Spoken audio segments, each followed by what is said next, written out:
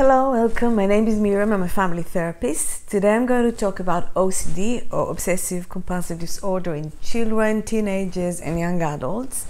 In the last few months I've had more than usual parents coming to me and saying that their children are developing rituals, usually around cleaning, because this is recorded on coronavirus days. Excessive cleaning, washing the hands for much longer than need to, having very long showers and baths, really trying to clean themselves. So I'm going to explain what OCD is. It's not always about cleaning, what it is, when do we know there is a problem, and what parents can do to help their children. OCD is an anxiety disorder. It means that the person experiencing it is also experiencing a high level of worry, anxiety, nervousness. When people are anxious, they don't always develop OCD symptoms. Some children, some young people develop other symptoms. They may have a tummy ache, or they may have sleep problems. I'll link to a video about it here. Or they can become very irritable and prone to tantrums and anger outbursts, and some of them will develop what I'm going to talk about now, which is OCD, meaning that they get intrusive thoughts, so very frequent thoughts about horrible things that may happen to them usually, or to their parents, and they develop rituals that are going to, in their mind, help them mitigate these risks that they're worried about. So sometimes the actions that they're taking is going to be related to the problem, such in the case of a virus and cleanliness. But at other times they will be busy rearranging things in a particular order, doing their routine in a very rigid particular order. So for example, getting dressed just this way, one item after the other in this way, and not changing the order of it. They may have no actions that are visible at all, but instead doing lots of counting and reciting of things and revising things in their mind where you're not going to see any visible action. And a lot of the times there would be a part of them that knows that it doesn't make sense, but still they feel compelled to do it anyway. So they often feel like freaks. They feel that they're going crazy. They can see other people are not like them. They get really upset and distressed when they can't perform their routines. And if we don't treat it and we don't address it when they're very young, it can get a life of its own, and the rituals that they're having could become more and more and more elaborate, and it can influence and involve more and more areas of their lives. So when do you know there is a problem? Regardless of the formal diagnosis, there is a problem when your child doesn't happily join age-appropriate activities, when they are much more anxious than other children around them, around these things, when these rituals and these thoughts in their head prevent them from participating and enjoying their young lives. So when that happens, this is the time for you to do something about it. So I'm going to suggest 5 things for you that you can do or consider to help your child. The first 4 you can do yourself. The 5th is about working with a therapist if you're not seeing the results that you want. How to work with a therapist, how to know who's a good therapist for you. So the first point to think about is that since OCD is an anxiety disorder, your child's probably quite anxious, and you want to look and understand why. What's happening for them? What's not working in their lives? Are they struggling socially? Are they struggling academically? Is there any tension in the home? What is it that they need to do to relieve this stress? Is there anything you can help with?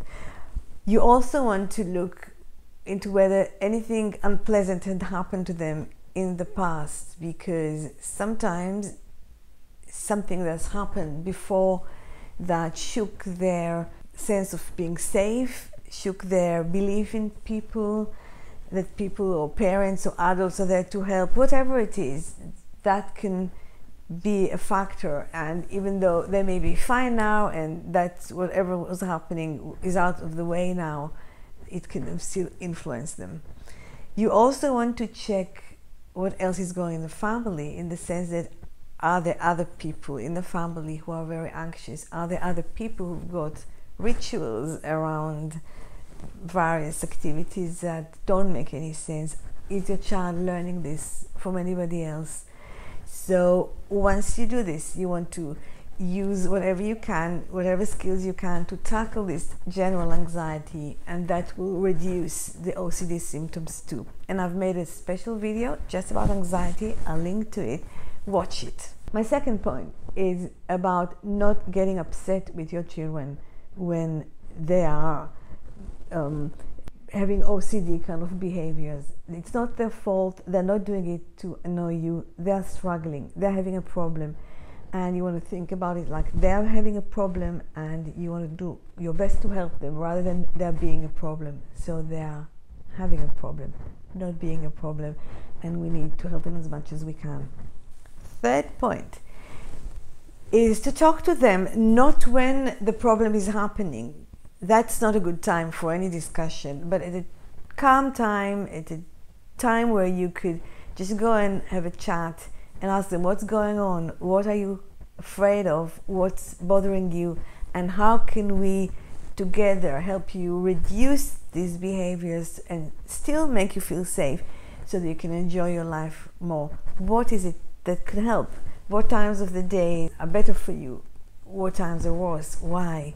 I mean, children come up with loads and loads of really good ideas. Some of them say, you know, when I do this ritual, I want to go and hug my pet, or I'm going to listen to my music, or maybe I'll put some post-it notes in places where I tend to do these behaviors, and they will remind me that I don't really need to do it this way. Or whatever it is, work collaboratively with them. You want to be a part of their team, supporting them in getting better.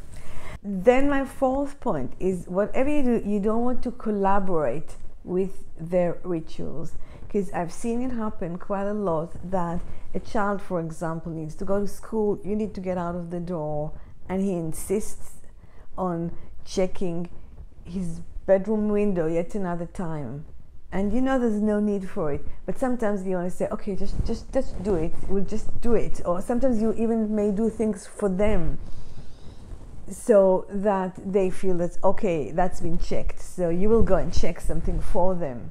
And if you do that, I completely understand why you want to do it, because you want to just get on with whatever you need to get on with. But for this short-term benefit of being able to get on with your life, you lose something in the long term, because your child's getting several messages. They're getting the message that it is important because you are checking, or you're doing some of this routine too, so it probably has got value, and they're also missing an opportunity to learn that even if they don't do it, they're still going to be okay and life is going to be fine.